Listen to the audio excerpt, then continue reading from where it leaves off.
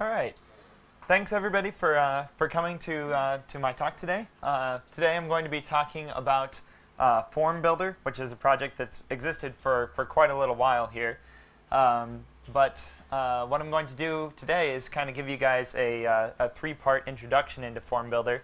An introduction into what Form Builder is, what Form Builder does today, ways that you can develop with it, essentially an introduction into the API because this is a code talk, and then also a short discussion of possibilities for Drupal 8 and using Form Builder as a replacement for our current field UI.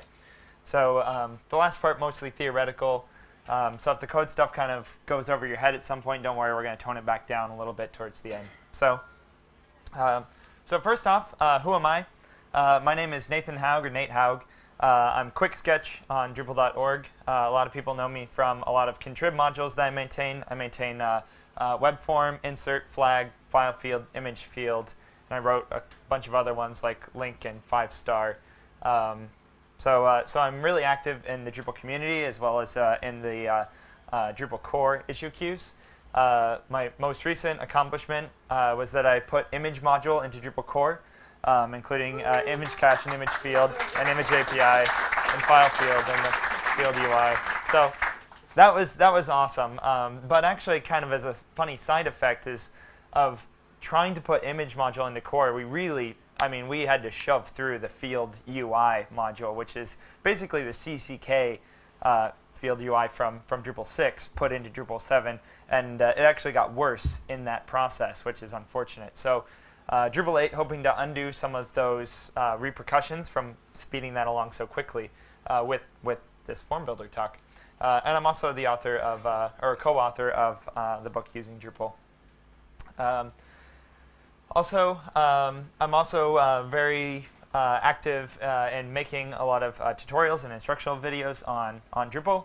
And this is a pitch for my company, Lullabot. We have a site, Drupalize Me, that has a coupon code at the end, and I'd be happy to, I'd love for you guys to try it out and see what you think.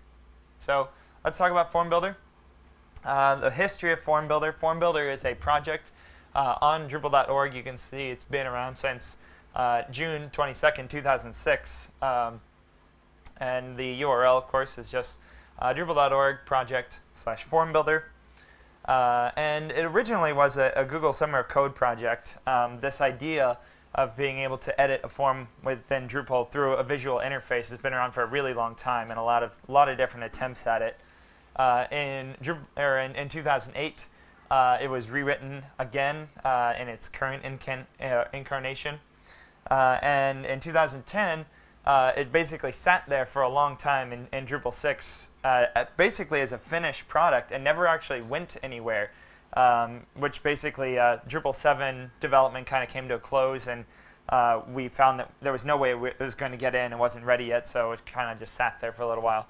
But in 2010, Acquia wanted to use Form Builder in their implementation of Webform in Acquia Gardens. So they ported it to Drupal 7 and finished out the Webform implementation, which was fantastic. So now in 2011, it's been expanded and stabilized and fully supported in Webform. So you can actually use Form Builder with Webform today, largely because of the good start that Acquia put onto it when they put it into Gardens. So the first thing we're going to do is we're actually just going to take a look at what Form Builder is today. And if you aren't familiar with Webform, the module for making surveys in Drupal, I suggest that you head over to archive.org and just do a search for Webform. And there's a talk from DrupalCon Chicago that I did that is an introduction to Webform. So this isn't really about Webform. This is about Form Builder today. So I'm going to head on over here to my Drupal 7 site. And I'm going to go ahead and create a new piece of content here and create a new web form. So if I add a new web form,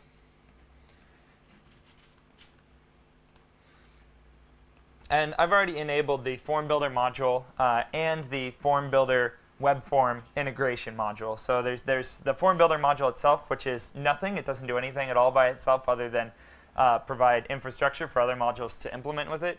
And then you need to turn on an integration module, like the form builder Webform module that comes with the form builder project. And you can see here, essentially I start out with a blank form, and I have a palette of fields over here on the right-hand side that is all of the various things that you can do with Webform.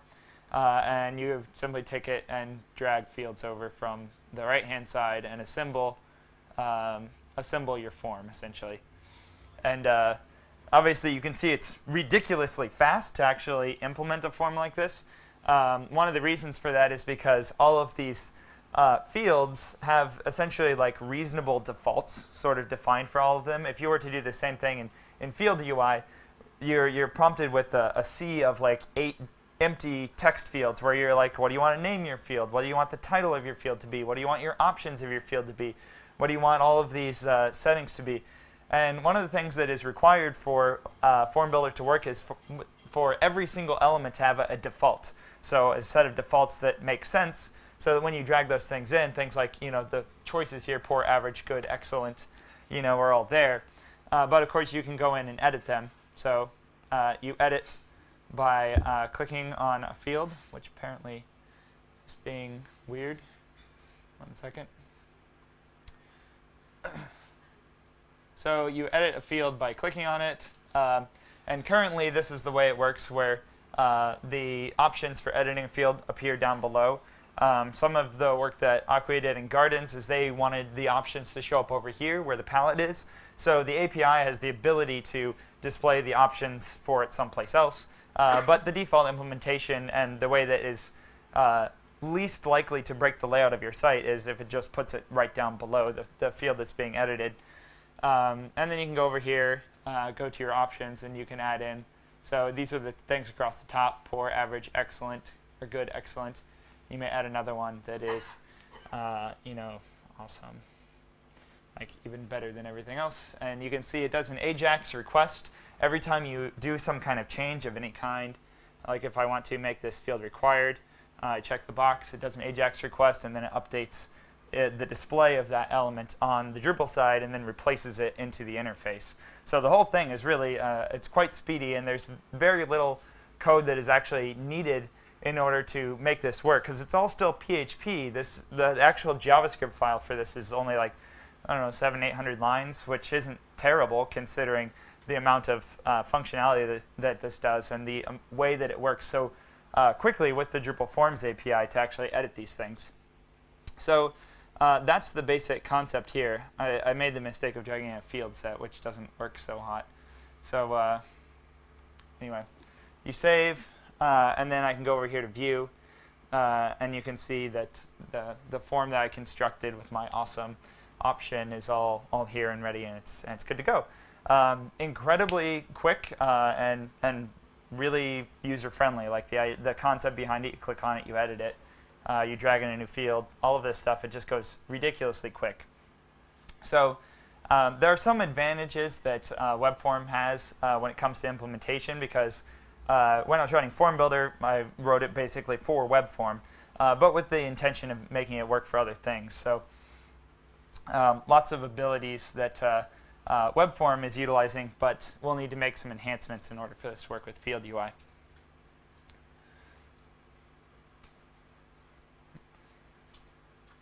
So let's talk a little bit about the way it works. So that's basically, what it does. If you want to, you can go to my site, quicksketch.org, and there's a demos site right up there at the top of the page that is linked there, and you can play around with it as much as you want, or you can, of course, just download and install the module. So the way it works, most people in here, this being the coder track, are probably familiar with the way that Drupal works when it builds forms. All of Drupal's forms are arranged as arrays, so big nested arrays of things like this. So this would render a title field that is a text field that has the label of title, a description, a max length property. It would have the asterisk and validation for it being required, and it would have a weight of -10, meaning it would be at the top of the form, essentially. So what Form Builder does is it basically has the ability to look at any one of these arrays, and then through a series of hooks, you can say, my module knows how to edit fields that are of type text field, so it'll read the type. And if your module, if you've enabled your module to edit this particular type property, like a text field, then it says, okay, well, in a text field, what properties do I know how to edit within a text field element?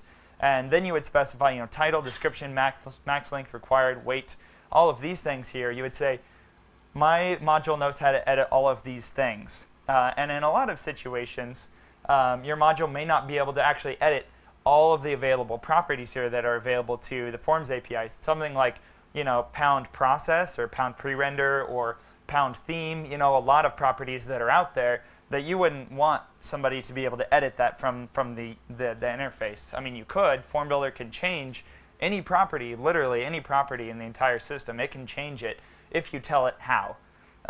Every single one of these properties essentially has a form tied to it saying that if there is a title property, then this is the form that is available for editing the title property, which is just a text field that lets you type in a new title. So the form lets you modify the value, and then Form Builder basically reads in the properties and lets you edit the ones it knows how, and that it knows of. The craziness of Drupal 7 is that this approach here of using arrays isn't just for forms anymore.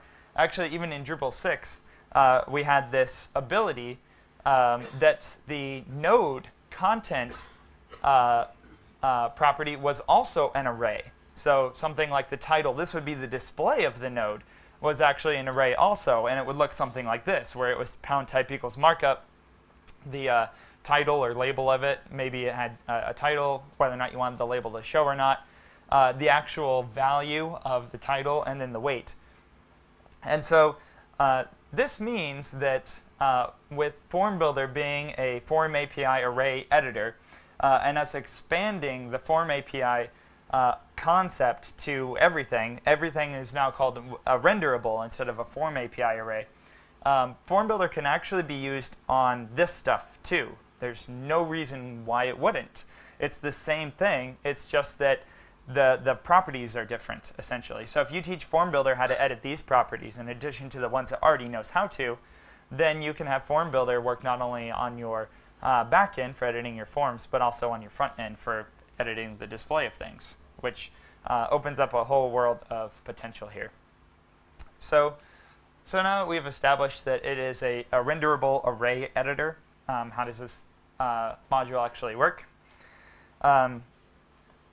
Actually implementing this module into, or implementing the Form Builder interface into your module is actually really pretty simple. There's one function that you call to actually bootstrap the entire Form Builder interface. You can only have one of them on a page, but I hope that most of the time that's not a problem. You call Form Builder interface, and then just like you have a form ID, you have to specify a Form Builder ID, which sometimes if you wanted to, you can make that the same as the form ID, and then a type. So a type would be something like if you were editing an entity, the type would be the bundle, which is the node type, or if you were editing a web form, the type is actually the node ID. So since every single web form has a different ID, essentially. So what happens when you call Form Builder interface is that a module needs to implement hook Form Builder load, and it checks the Form Builder ID and the type, and then it loads that form or renderable, and then passes it back to Form Builder. And so the typical thing that you'll do inside of hook Form Builder load in your module is called Drupal get form. And Drupal get form will actually load the renderable array, and then you get an array back, and then you just return that array back from this hook. And that basically says, here, Form Builder, here's the form, make it editable. And then the Form Builder interface will be built out and let you edit that array. or node view. If you were editing like the front end, you call node view, and that gives you the content array for a node. And then you pass the content array to form builder, and then it can edit the content. It's really crazy. So yeah, you let form builder manipulate the properties it knows about. So this is when the user is dragging in new fields, changing properties, reordering them, etc. And then you use a separate form to actually save all of the changes by loading form builder from the cache. Very much like views. Views has the ability to edit a lot of things all at once. So you can change a bunch of things about like the sort order or the criteria, the filter criteria, or which fields are in it. And all of those changes are being saved dynamically through AJAX requests as you're making them. But the changes aren't actually made to your view until you click the Save button, right? And it's the same thing with Form Builder. Form Builder uses an identical method, essentially, to store a cache of what's changed as you're making all the changes to your form. And then all of it isn't actually saved until you click the Save button, which will load it from the cache that has been generated by all those AJAX requests. So the hooks that are available in in Form Builder, it's a whole set of them. So there is hook form builder types, and hook form builder types is sort of like the granddaddy of form builder in the way it works.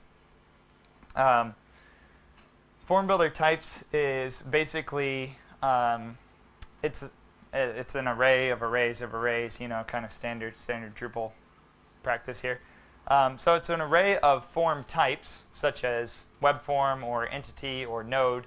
So that's the key, that contains a list of element types that are editable, such as text field, checkboxes, let's see, radio select lists, whatever it is that you want to actually make editable within that type of form. And then it also determines whether or not you have palette grouping and whether or not your fields are unique and which fields are possibly editable. Unique fields are really interesting and something that right now nothing is actually utilizing, but the functionality is there. Where if you have something like you're editing the node form, you want to do something like have the path settings.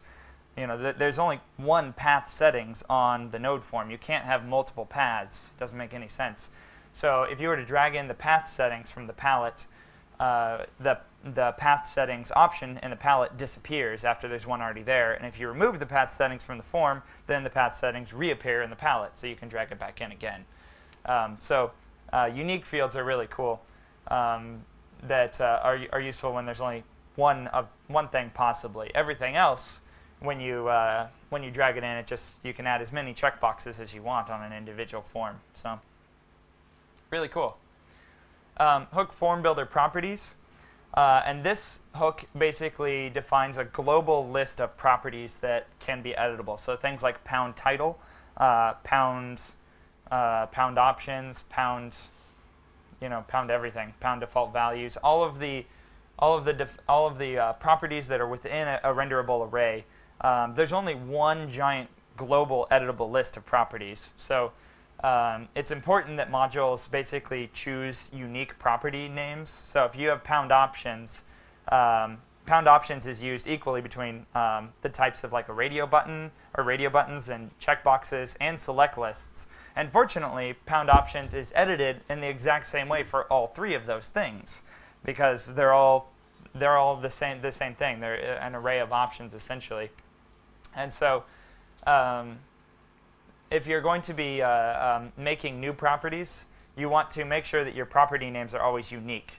So like in the example that we saw with Webform, where I pulled out a grid, I didn't want to use pound options there because pound options, I don't want to conflict with the existing settings for pound options, so I named it like pound Webform grid options or something like that. You can make up your own properties just willy-nilly. And make sure that they're unique so you don't run into a namespace clash, essentially. So define the renderable properties and forms to edit that property. So each individual property, like pound title or pound options, then has a callback form that is for editing that particular property. So if you run into an element that has that property, it just puts in that form that corresponds with that property to edit it. And then there's hook form builder load. And I already mentioned this hook a little bit earlier. And this is the hook that is responsible for essentially finding the form API array to actually edit. So when you call form builder interface and say, let me edit the form by this name, this hook responds to that and says, OK, here's the array that is editable for this particular form ID. So there we go. And then its complement, hook form builder load. A lot of other modules, actually very few people probably actually need hook form builder load, but a lot of people need hook form builder load alter. So the module that is responsible for providing the form, like node module, would implement node form or node underscore form underscore builder underscore load to load the node form. But then every other module, like path module or taxonomy or system module, actually maybe would provide some things to edit, or menu module, would actually implement the load alter to then add in its modifications to say, oh, that path field set, you can change that too. So path module would provide some alterations to make it so you could edit that particular section of the form. If no module claims a particular area of the form, then what Form Builder will naturally do is it will allow you to move that element up and down. So let's say path module didn't implement path form builder load alter. What would end up happening is you could move the path options up and down in the node form, but you wouldn't be able to remove it, and you wouldn't be able to edit it in any way, and you would just be able to move it up and down in the form. So that's sort of a natural effect of form builders, that if it doesn't know how to handle something, then it just lets you move it around up and down and adjust the pound weight property, but nothing else. And you can't nest it either. All these things that are limitations if you're working with limited information, essentially. So let's see. I guess before I go on, I'm just fire hosing hook names at you guys. Do you guys have any questions so far? Or it's like, no, this is way over my head. So sorry about that. So a couple other hooks that are available. There's hook form builder add element alter, and I know that's just a terrible name, but that's exactly what it is. And essentially, when you drag a field in from the palette, this is a hook that fires just before that element is rendered on the form. So this allows you to do things like give it a unique ID, for example. If you're going to be auto-incrementing your IDs of fields that you're pulling in, you can count the number of fields that you currently have and give it a unique ID right before it gets added to the form. And then there's hook form builder preview alter. And this particular hook is essentially like a pre-render function, if you will. It allows you to essentially make some manipulations in the preview that make it so that some things like an invisible element would become visible in the form. So if you dragged in a hidden element or a hidden field into the form, even though that's not going to show up if it were rendered on the front end, it's still really important that the administrator can see that hidden field exists. So you have to alter it to maybe turn it into a text field, or maybe just turn it into a string of text that says hidden in parentheses or something like that. Something so that the user can actually see that element. So if your element is going to look different between when it's actually displayed and when you're working on it in the form preview, then you have to give it, then you have to sort of modify it before it's actually shown in the form preview. Utility functions that Form Builder provides are actually really cool. There's a whole list of them. And these are basically just like tools for manipulating a form API array of any kind. Like Form Builder get element, if you have a big form or a big nested renderable and it just has layer upon layer upon layer, it's really hard to just find one element in that entire array.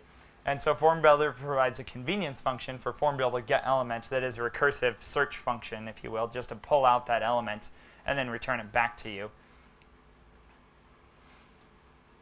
This element ID that you actually use to find the element, it's not just the key of that Form API element, it's in this special property. In that hook Form Builder load and hook Form Builder load alter, each module needs to go through and basically assign everything that it knows about an element ID. So in Webform, that's the component ID, and in field module or CCK, that's like field underscore field name, right? Which isn't actually a Form API property anywhere. So you need to basically tell Form Builder what that field's unique ID is for the entire form, which every individual field will have a unique ID of some kind. But whatever that ID is, you need to place it into this particular property. So that way, Form Builder can use this get and its complement set element by checking this particular ID. So the complement, if you make any modifications to an element, then you can say set this element, and it will find it wherever it is in the Form API array and insert it back into the array. Some other, like a crazy thing that you can do with this is you can actually move an element by modifying like pound parents and pound key. You can actually like move an element in the array by getting the element, changing pound key to something else, and then setting it back again. It will actually move its location in the form. So a whole bunch of crazy logic in there to basically manipulate a Form API array through code. And then there's this really awesome function. There's a whole suite of functions that start with Form Builder cache. And that's that static cache that I was talking about that sits in the database, and as it's doing AJAX requests, it's updating that cache with various properties.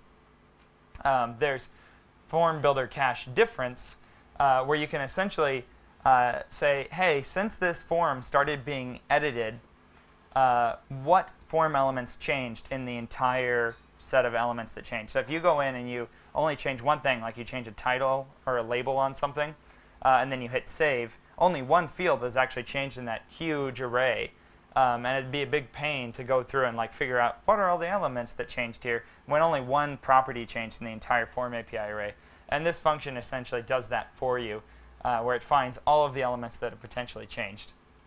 And then you can also tell it to exclude weight. So if you do something like you drag a field from one position down just one slot, that may re-weight everything in the entire form. And if you don't want to have that the weight property essentially to make every element in the entire form flagged as being different, then you can just say, just ignore the changes to weight and show me only changes to other properties, essentially.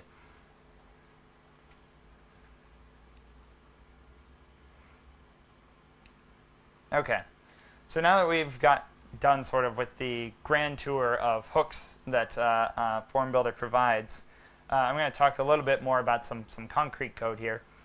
And that's how to actually save your changes. Before I talk about saving, this is what it would look like if you were actually implementing this in your own module. Like if you wanted to build a form building interface somewhere on your site. This would be a menu callback here. So my module admin page, and this would be returning the contents of a page. So the total contents of a page here are pretty simple here. You say output. In Drupal 7, all pages, instead of returning a string in menu callbacks, you now return an array. So the entire page itself is also a renderable array. And you only need to put two parts into this page. You need to load the Form Builder interface itself. So this is where I was saying Form Builder interface, and you say the form ID, or the, this is a little bit off. This should be form ID first here. So so you basically say load the form ID, and then initialize the interface. And then in addition to that, that would load the entire interface for editing a particular Form API array that matches to form ID. But the user doesn't actually have any way to save their changes. There's no save button that is provided by the Form Builder interface. So you need to make another form that is nothing but the save button, which is really kind of interesting. So the form builder interface will ultimately call hook form builder load, and then your module would return back the form API array inside of that function. And then you specify the form itself. When you call Drupal get form, the string that you pass in here maps one-to-one. The form ID maps one-to-one to a function name. So here's the form callback for actually returning the form. And as you can see in here, there's nothing in here but a submit button, which is kind of crazy. So the submit button, when you actually click save inside of this button, what this looks like is it would execute the name of your form. So module underscore save underscore form underscore submit. So a submit handler function. And this is generally what it would look like. So you would use the form builder cache load, and you would load the particular form that had just been edited. And so this gives you the form API array as it is currently, like the modified one that's been updated. Or an alternative to that, that gives you the entire form. If you wanted to, you could use this function, form builder cache difference, and pass in the form ID once again, and that would return just the elements that have changed. So this line up here isn't actually necessary, it's just an option. But most of the time, I think this differences is actually what's important here. And then you'd loop through the differences. So you'd say for each of the differences as element ID, so this is the unique element ID again, you get two properties inside of that array. The original one, so what it was before the changes, and then the modified one after the user had made some changes to that particular element. And then you have to go back through, and this is where you do like the database changes to like insert a record or update a record, save the settings somewhere that record what that property, or like the mappings of what changed in that property. So if you change the label, it needs to update the field table that stores what the label of the field is, and things like that. So that's the general idea of the way the form builder module actually operates. It's basically a whole set of hooks that allow form builder to find a form, modules that then say, these are the fields that are actually editable within a form, and these are the properties within those fields that form builder should have the knowledge to actually modify. So there's sort of a three-tiered approach there. What forms are possibly editable, what fields within those forms, and what properties within those fields within those forms. So it seems a little bit complicated, but actually implementing it once you get over, like form builder provides basically forms for editing every property in all of core. So anything that is in the form API documentation, form API already has, or form builder has already provided a form for you to be able to edit that property. If it's provided by core, form builder already supports it. So it makes it so that the amount of reuse of forms is extremely high. So right now, every time you need to edit a title field or a title property in any number of form editing systems, you have to write the form all over again. Whereas form builder gets an extremely high amount of reuse of the same forms, sort of assembled from pieces and then put into a big form to control the overall settings for that particular field. So some nice reuse there. Do we have any questions so far on the architecture, like the way that form builder works and the way that you might be able to use it in your own solutions? Is there any reason to not use this for output? Yeah. For creating displays or creating emails, maybe even in text form? Yeah, so that's a great question. Is there any reason not to use this for front-end display instead of forms? Maybe even emails or just the display of the content on your site?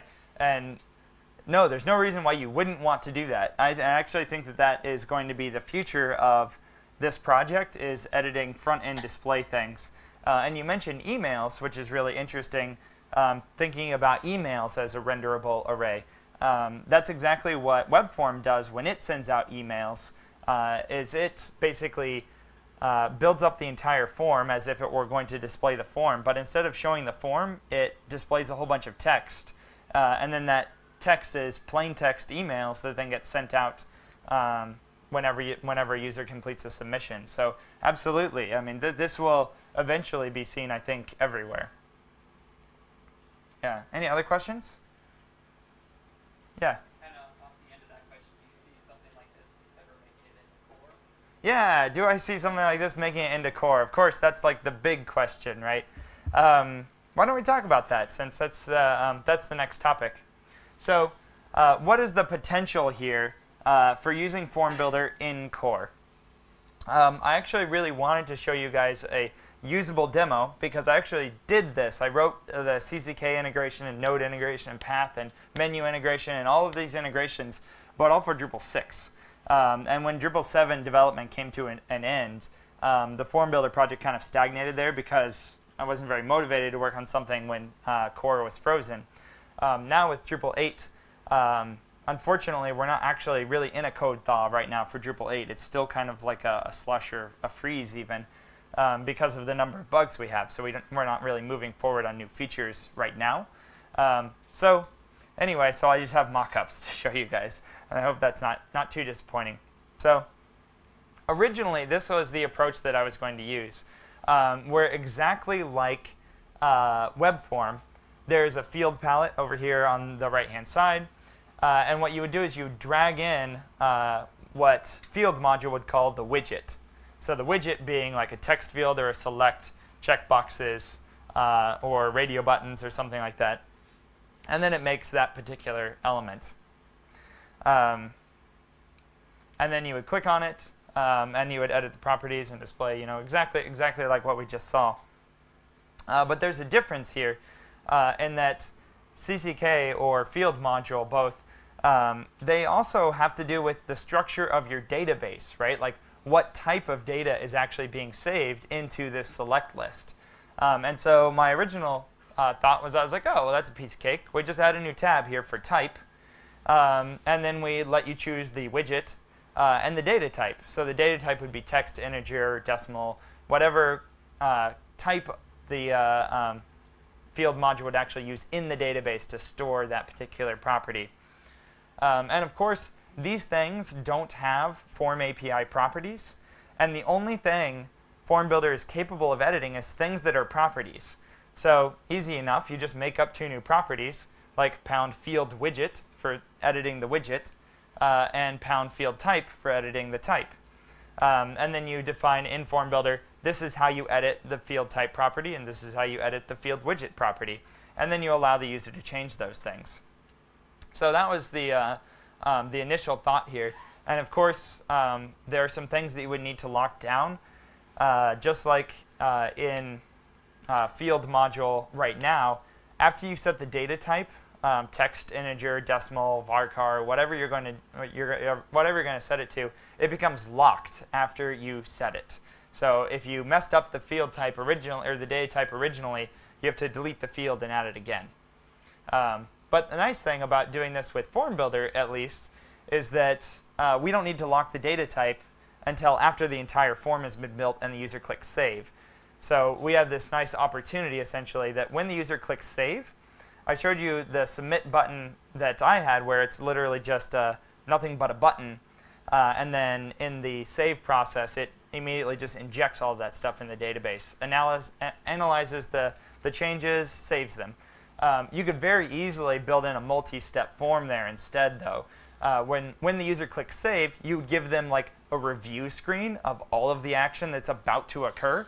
And in the case of field module, at least in CCK, when it used to do all the crazy data juggling, when it was like normalizing or denormalizing your database, I was suggesting that people put their site offline before they make a whole bunch of crazy database changes. So that way you don't get somebody writing to the database at the same time as data is being flown around. So all kinds of great things you could do where after the user has set up all of their fields, then you can do like a nice warning screen of these are the things that are about to occur, which would be really cool. So so how does this proposition sound? Yeah, it sounds pretty cool, right? So this I thought it made total sense because this is the way I think that if I want a text field, I drag in a text field, and then I set the data type on that text field. I think that that makes a lot of sense to assemble the form first. However, after having a lot of conversations about this, there was a suggestion that I don't do the widgets over here. This is essentially a list of widgets, right? And then you set the field type or the data type inside of here. That's backwards from the way CCK or field module works right now. And what would it look like if you put the data type over here instead in the palette, and you dragged in like text or integer or float or something like that? And it sounds like a terrible idea, right? At least I think so. So if we look at this, so text field, file, select, text area, checkboxes, radios. This instead, maybe you'd get text, long text, decimal, integer, float, boolean, list. You know, it's like, well, what's going to happen when I pull in a long text, right? You know, what would happen then? Well, I think it would be a natural thing for long text would be a text area, right? And a natural thing for text would be a text field. And if you dragged in something like a decimal or an integer, well, it would probably also be a text field, right? And it's a little bit puzzling, like what would happen as you were pulling those things in. But if you bear with me here and we think about this, and it seems like it's not as good an idea as the first one. But then I had this crazy revelation of you can edit not only the form at this point because you're just pulling in data types, right? So if you already know the data type essentially is bound to a form element, and then on the front end display it's bound to a formatter. So why not make it so you can edit both at the same time? So you could actually toggle between the form here. So what I've done here is I took the form preview and I turned it into a tab and made it so there's a display option at the same time. And you could toggle back and forth between them and assemble the display part and the form at the same time. And if you drag in a decimal at this point, it would drag in a sample decimal number like 1.23456 or something like that. And if you dragged in a long text, it would be a big blob of text. And then you could go back to your form and you could change the form at the same time. And so essentially, this part is like configuring your display formatters. And this part is configuring your fields. So instead of those being two different pages, it would be one big interface, and you could edit both at the same time and save a content type that is completely finished all in one big screen, which sounds kind of crazy. So does that sound like it's a little like feasible? I mean, it sounds better. Let's take a vote. Who likes option 1? Dragging in form fields first. And who likes option 2, dragging in data types and then displays? Wow. Well, I thought that I was like completely convinced. I'm like, this is totally awesome. It's way better. But so for people not in the room and listening on the recording, that was like an overwhelming majority preferred option 1, probably 70 to 30 or so. So. But what happens if you let the user change the data type afterwards when form exists and there was some already data in the database? Right. What happens when a user changes the data type after the form has been built and there's already data in the database? And that's actually one of the limitations of field module right now. You can never change the data type after the field has been added. So as soon as you hit the save button, which I don't have on this screen, as soon as you hit the save button and those database tables are created, you can never change the type. If you need to change the type, you literally need to delete the field, add another one, and that does exactly what you'd expect of the data. It deletes the data and then starts out with a fresh new table, essentially. Yeah? What about using the data types on the display tab and the widget in the form tab? Oh, okay. What about basically a mixed approach Gabor suggests where on the form tab, let's see if I can get there, on the form tab, you drag in the widgets, like option number 1, but we still include the display option. And the display option, you would then drag in the data types. I don't know about that. That's what you look at. So in display, you look at the type of the data it's going to output. And on the form tab, you look at the widget that's going to use for input. So it would be only natural to use the same palette, so the type of the palette you are using on the widget. Yep. So basically, the statement was that On the display side, you're actually looking at data. So it makes sense that if you pulled in text, you would see text, and if you pulled in an integer, you would see an integer. And on the form side, if you pull in an integer, who knows what the hell that's going to look like in the form. But if it were a text field, you would get a text field. And that, I guess that has its merits in that if you toggle back and forth, because you could do this really quickly, if you toggle back and forth, you'd probably see that all text fields that you drag out all are text, like text. They're not numbers. And if you wanted to make it into a number or a list, you would be able to make that change rather quickly. Back here in the middle. I don't quite agree with that solution, because if you change the palette on the display type, you shouldn't be dragging in data types, we should be dragging in formats, I think. Because that's what you actually see on the front end. So the statement was that the data types is not actually, that's a really good point actually, that what you're doing is you're not actually dragging in data, what you're doing is you're dragging in formatters. So you would say you would drag in a formatter for image or something like that, or an image cache preset, or something like a plain text or trimmed text, or a list of all the formatters. And the formatters are, of course, only associated with particular data types. So you'd be able to drag in which formatter you wanted immediately without having to change it. And I think you're totally right. I think that makes more sense if you're going to be taking the widget approach. The display side should be the formatter.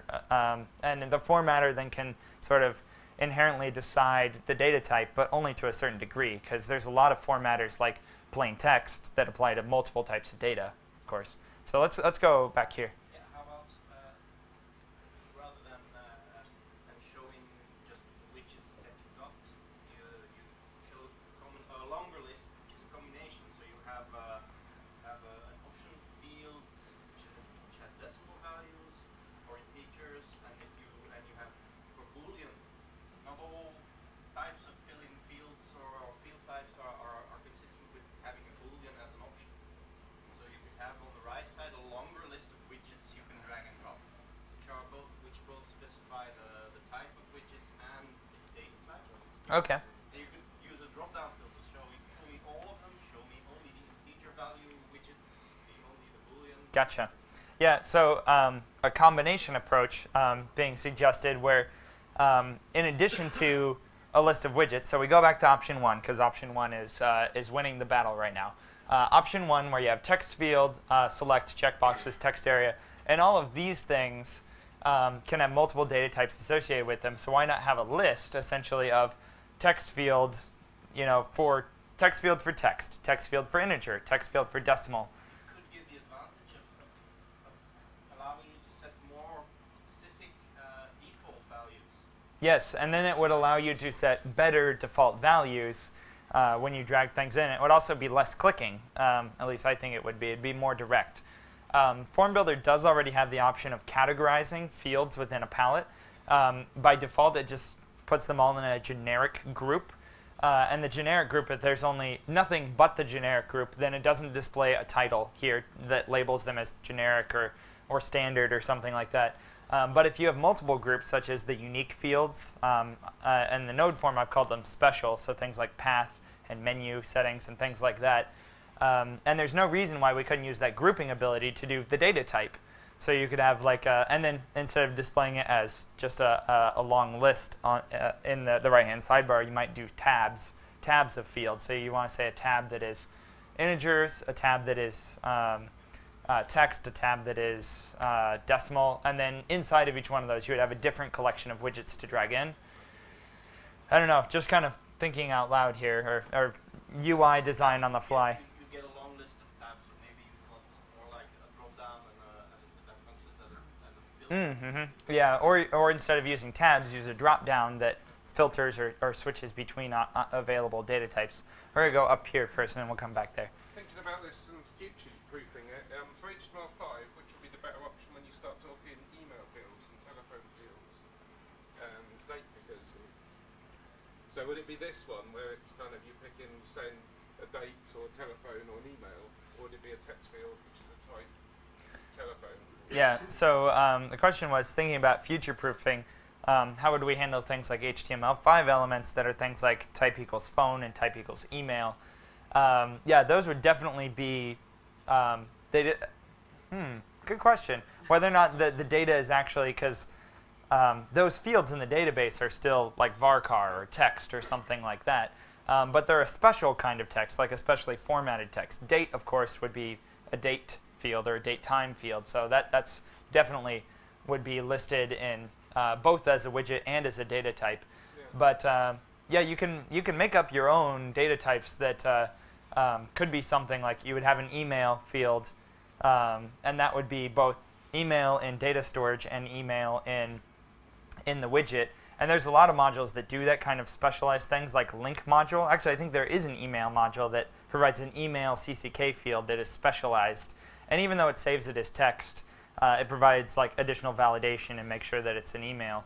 And same sort of thing for phones, or for link module is a really good example of that, where it's still just text that's a URL, plus like whether or not you want it to open a new window or not, but it's just like a combined field.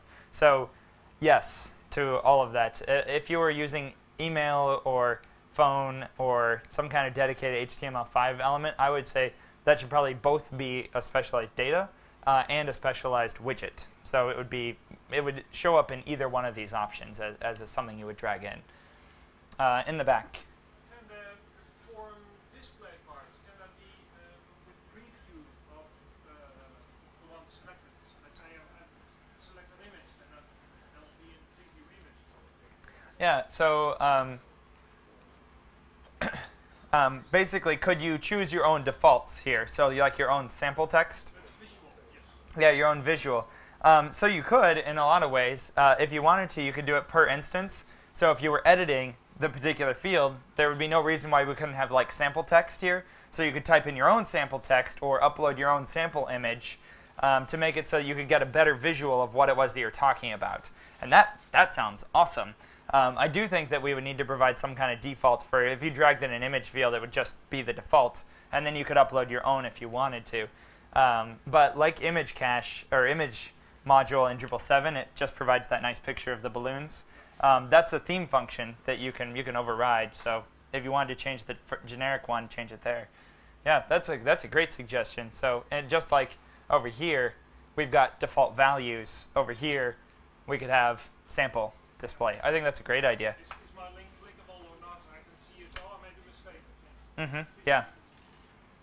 I mean, I think of one reason why you might not be able to use the type in the database is things like an address field.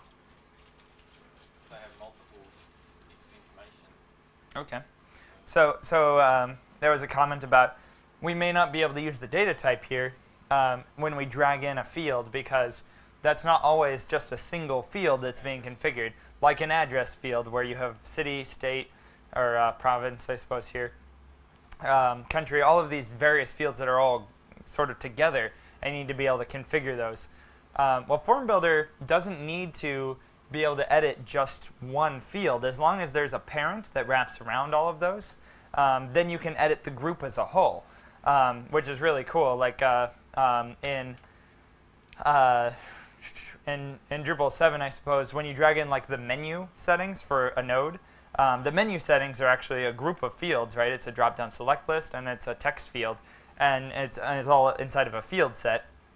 And you get to configure all of that. You get to configure if the field set is collapsed or not by default, whether or not it's in a vertical tab, which menu you want to be selected as the default, all of those things, and you basically configure it as a group. So if you had a big address field that had a whole bunch of options, the list of options would probably be pretty formidable for something like that if you're configuring 5 fields at once. But you configure them all as a group. So I think that problem can be solved. There was one over here, I think, in the middle. No, let's go in the back then. Currently, when you drag it into display, it's all forming one long vertical list. If you're talking about, apart from forms of general display email, is there any support for having sort of separate regions and start having columns?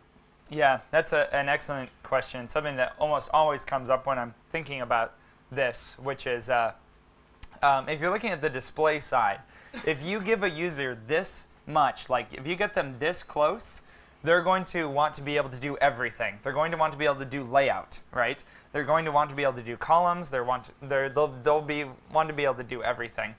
And unfortunately, what you're doing here is you're just configuring an array, right? An array is, by definition, it's linear, right, top to bottom. And so the interface that you have here is also linear because it's essentially an array editor. But that doesn't mean that you couldn't do something to sort of fake some layout in here, and I'm not sure that's a good idea. But you could do something like add in as many wrappers as you wanted. Like the forms already have the ability to do field sets. You could drag in a div that is maybe called left column and a div that is right column and then put stuff into it. And Form Builder would work fine with that. So you basically could drag in structural elements and then nest things inside of there. And how that would actually work, I don't know. You have some additional things to say? Well, I was just going to say, at the minute you're calling one function that builds the whole form. Would there be potential for, say, splitting out into different calls, one for a form area, one for a palette, and then give people the option to, say, have two form areas, one palette, and then let the form that's, the module that's defining all this hit, you know, sort of fits two columns they have at the start?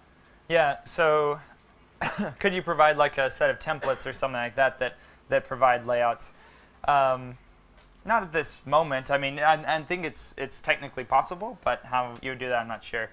So we've only got a couple minutes left here, so I've got one or two more slides that I'd like to run through, and then we'll do the last questions that we can. So let's talk about what sort of requirements we have for actually getting this into core, like actually making this into a reality and rather than something that's in contrib. Well, there's a couple of really obvious ones, like data object cache storage from ctools, like the way that Views has the ability to edit a whole bunch of stuff all at once and then save. And Form Builder does the exact same thing. Right now, Form Builder is just imitating the approach used by Views, when it could be using ctools that provides the exact same functionality. And that should go into core. There's no reason why we wouldn't want that.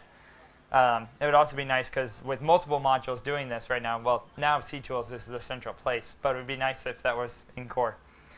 There's also a module called Options Element that I didn't really mention as I was using it, but when I was editing that grid and I added another option there, there's a special module that provides nothing but the ability to provide select list options or radio buttons that provides, you know, field with little pluses and minuses and drag and drop handles, which is way better than asking users to type a list of options into a text area with a pipe in between them, right? That's just like, it's a little bit kludgy. So Options Element solves that problem specifically. We need to convert all settings as much as possible on the field level, the widget level, and the formatter level into properties, like pound properties, so that when you render something out with a formatter, you're not just checking directly against the field settings, which is what a lot of modules do right now. They just look inside what's the pound field type and what's the pound field name, and then they load the field from the database and then check the settings. What we should be doing is we should be doing that loading earlier on and setting properties on there, so Form Builder is aware of those properties and can actually edit them. Every field must have a discrete function for generating a preview. So if you do something like you drag in the menu options, there needs to be a function that provides exactly the menu options. And right now, things like the menu options are basically hard-coded into a hook form alter, and it's impossible to get them out specifically without a discrete function. And lastly, each field must be able to provide a set of defaults, including the label, default value, a list of options, etc. So this is a good idea anyway. Providing good defaults speeds up the processes in a lot of areas. But this is an absolute necessity if you're going to be dragging in fields. You need to have enough information to actually render that thing immediately, which means setting a good set of defaults.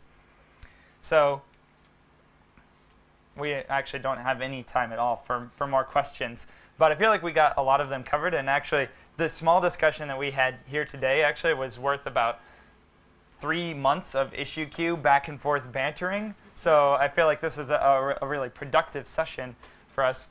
But if you can locate this session on the London 2011 website, click the Evaluate this Session link. There's also the slides are already up on the site. And as promised, if you would like to receive $20 off a first month of Drupalize Me video Drupal tutorials, there's a coupon code specifically for attendees here. Thanks very much for coming, guys.